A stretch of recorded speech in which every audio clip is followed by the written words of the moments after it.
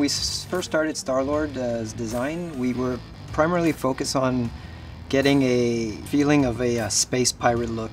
We researched a long time with that, but eventually on the team, me and other people started having this idea of what if Star-Lord's favorite band when he was a kid was actually named Star-Lord. Everything from then just kind of exploded, and we found his obsession with Star-Lord the band, his 80s style. All this explained his design by him putting the patch of his favorite band in his jacket. Sun-Lord, right? It's Star-Lord.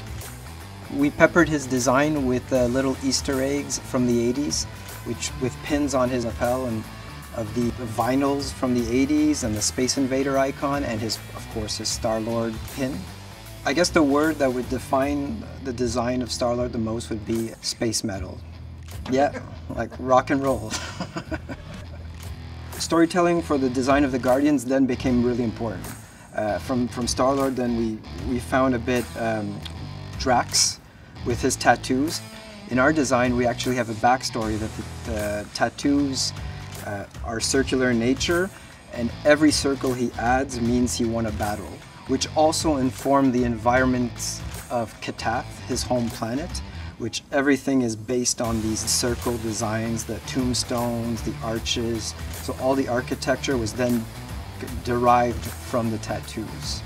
As for Gamora, it was very important. We had to give her a very strong, powerful look. So we came up with the idea of going back a bit to what they had done in the comics, and we were really inspired by one of the looks of the black and white armor. We even had little touches of like American fists on all her knuckles, on her feet, which emphasizes that she's ready to punch, kick, kill at any moment.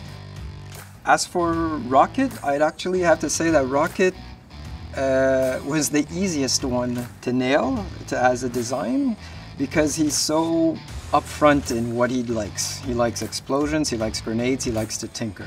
So of course we needed to put that on his design. We needed him to have his goggles because they're actually gameplay related. We have a goatee that he actually has some beads that looks like Groot because, you know, they're best friends. And then of course he has his gun that transforms into his backpack, so it's always ready for action, transform, and of course the gun is twice his size.